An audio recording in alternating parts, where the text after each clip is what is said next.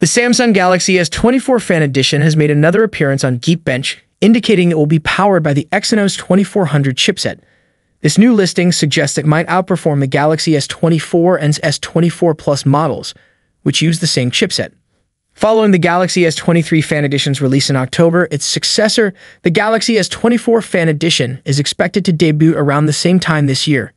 The Fan Edition phone with model number S721B recently recorded a single-core score of 2185 and a multi-core score of 7030 on Geekbench.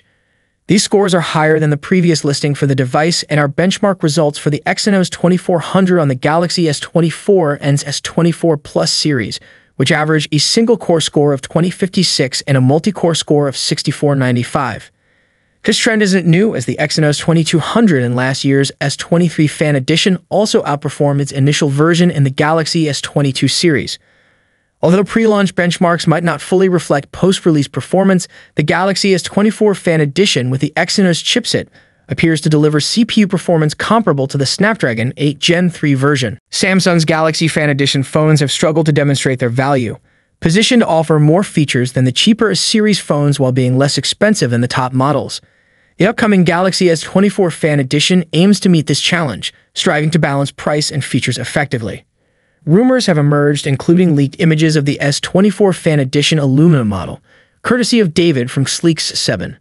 The images reveal that Samsung has opted for a square design, departing from the rounded sides of previous models and aligning more with the design of this year's S24 series. This change gives the Galaxy S24 Fan Edition a modern and sleek appearance. The back of the phone features a minimalist design with a triple-lens camera and a flashlight, emphasizing both style and functionality. The front of the Galaxy S24 Fan Edition has noticeable borders around the screen, with a thicker bezel at the bottom. It includes a punch-hole front camera and an ear speaker at the top of the screen.